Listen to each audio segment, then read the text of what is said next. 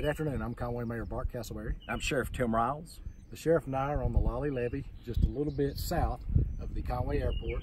As you can see, the river is about 5.5 to 6 feet below the top of the levee, which that is a very good thing. The Corps of Engineers did change the pool level, the elevation of the pool in this area from 285.5 to 286. With that in mind, the city engineering department, the street department came out and shot the elevations along the levee. And even with the increased rise up to 286, it will still be well below the top of the levee, so we're not worried about any overlap, any water spilling over the top. Our main concern still is the amount of water that will stay on the levee for an extended time and some saturation points. However, the levee board is staying on top of this. The city and the county are both staying on top of it. It's monitored 24 hours a day, 7 days a week, and at this time, everything seems to, the levee itself seems to be doing exactly what it's supposed to do.